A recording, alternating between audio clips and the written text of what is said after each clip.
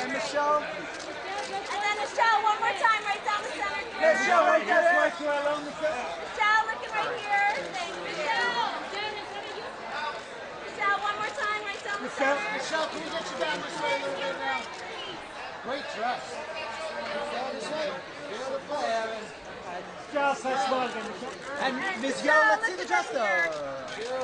Excuse me. Michelle, hands by your... Michelle Yeoh won her first Golden Globe on Tuesday evening for Best Actress in a Motion Picture, Musical or Comedy category for her performance in Everything, Everywhere, All at Once.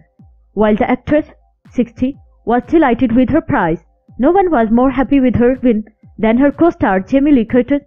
The 64-year-old movie star was seen sitting beside Michelle when her name was announced as the winner.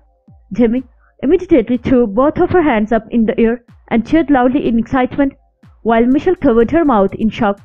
Eagle-eyed viewer spotted the sweet reaction and took to Twitter to shine a spotlight on it. Jamie took to her on Instagram to share a photo of the incredible moment and celebrated her friend. She proudly gushed, "Once a cheerleader, always a cheerleader." Maybe won a Golden Globe, her first nomination and win. Michelle was honored for her performance as Evelyn Wang in the film, while Jamie was also nominated for her role as Deirdre for the Best Supporting Actress in a Motion Picture. Speaking on the red carpet before the awards, Jamie told Variety that it was Michelle's casting in the film that motivated her to sign up. She recalled, "My agent said to me, 'You know, it's pretty out there,' and I was like, 'Yeah, but Michelle Yeoh is going to be in the movies, right?' And he said, 'Yes,' and I said, 'Yeah, I'll do it.'"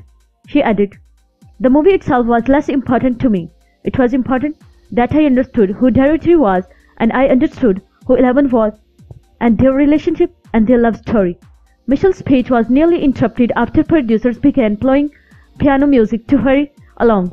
She playfully brushed the exit music off, saying, "Shut up, I can beat you up, and that's serious." Michelle credited her role in the action-adventure film and co-starred Tiffany Haddish, Jamie Lee Curtis, and Ke Kwan. "I was given this gift, playing this woman who resonated so deeply with me and with so many people," she said, because at the end of the day, in whatever universe she was at, she was fighting for love, for her family. She continued, "This is also for all the shoulders that I stand on, all who came before me, who looks like me, and all who are going on this journey with me forward." Michelle was nominated in the category against Leslie Manuel, Mrs. Harris Goes to Paris, Margot Robbie, Babylon, Anaya Taylor, Joy, The Menu, and Emma Thompson. "Good luck to you, Rio Grande."